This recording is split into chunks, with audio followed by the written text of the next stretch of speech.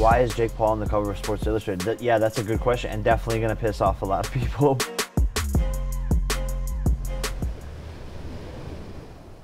It's a typical morning for Jake Paul as he drives through the streets of Dorado, Puerto Rico, a quiet beach town a few miles from the capital city of San Juan. The 26-year-old Paul has granted Sports Illustrated all access into a world where he is balancing being a social media influencer, an entrepreneur, and building multiple businesses, all while also being a full-time professional boxer.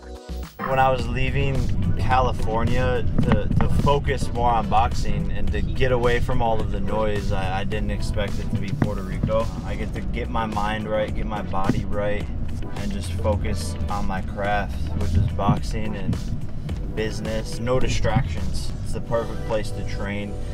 There's nothing like it here. This is the home gym that Paul has built down here, once an abandoned medical supply building. On August 5th in Dallas, Paul brings his 6-1 record into the ring to face former UFC star Nate Diaz, a 5th time that Paul has headlined a pay-per-view card. Always wanted this Nate Diaz fight. There's been beef and animosity there for what feels like 3 years now. He's the first opponent in my career that when we announced the fight, he got more engagement on his social media profiles than I did. And to me, it's gonna be an exciting fight because of how durable he is, how tough he is, how good his cardio is. It's 10 rounds. So this is a test for me, and especially coming off of a loss, I'm here to prove myself again. But I'm gonna go in there and knock him the f out and get everyone's attention again.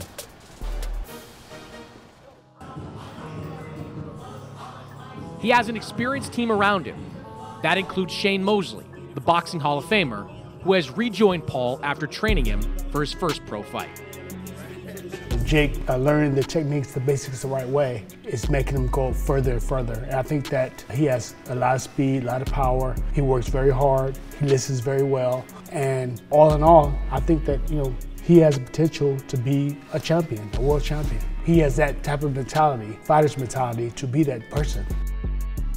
Yeah, having Shane co-sign my work ethic is probably the biggest compliment out there. He was known as one of the hardest working boxers ever.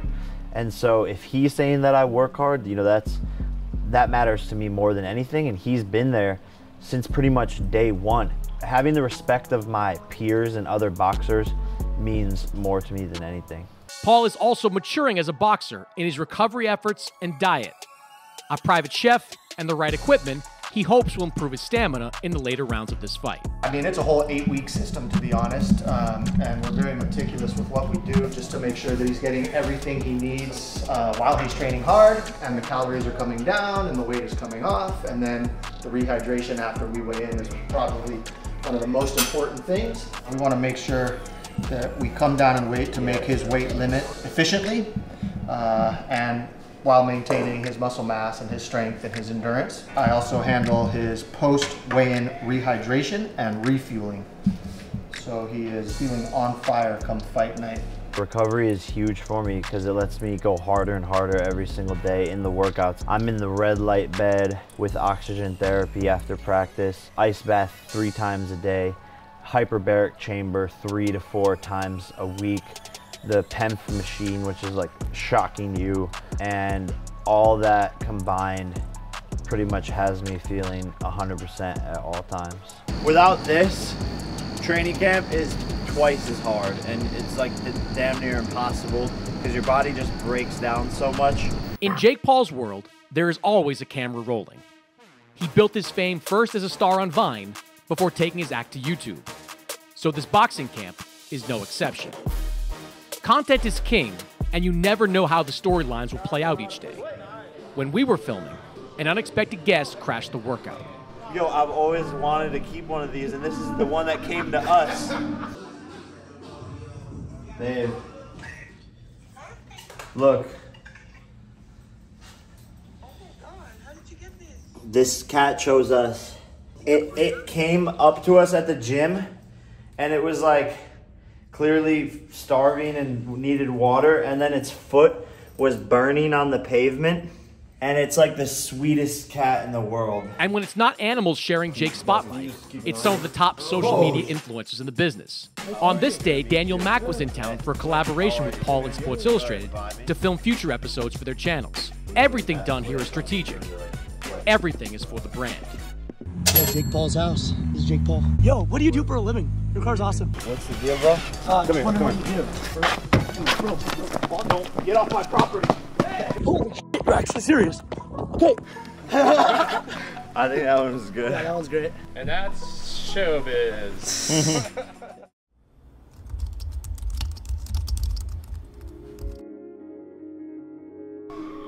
And it's Wednesday, so it comes down to this where it's like me by myself just posting this up, going out to like millions of people. Well, now is when I'll post, and we're live right now. That's it. We're live on YouTube. I think I might have already broken. It's the smallest things that will make hundreds of thousands of difference in clicks. We're number 6 on trending.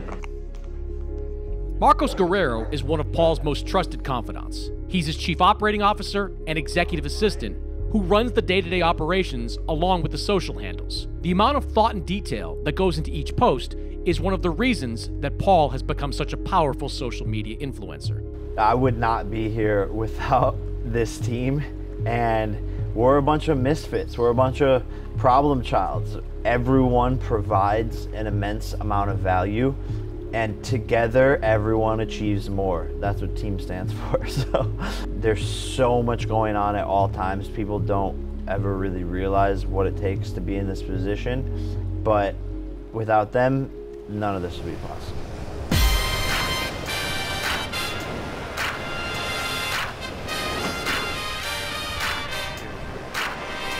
I just look to the next person who's, you know, maybe the best at it and say, well, if they can do it, so can I. We're all human, right? So if I really put my mind to something, then why can't I accomplish that as well? Whatever your opinion is of Jake Paul, you can't question what he's accomplished in just a short period of time. He's building multiple companies. Better, a micro-betting site, an energy drink, a YouTube show, an upcoming Netflix documentary, starring in a feature film, creating content for social media, running a boxing promotional company, while also continuing to build his own boxing career. The legacy is sort of still being written, but I think the lasting legacy is changing the sport of boxing inside and out, changing the way promotion's done, getting fighters paid more, creating a fighters union which will provide health care, and making the sport better than when I came into it. Because boxing saved my life. I was in a dark place, Los Angeles, lost, and boxing pulled me out of all of that and gave me this second chance to become a man, to mature, to change who I was. And I believe if boxing did that for me, it could do that for so many others.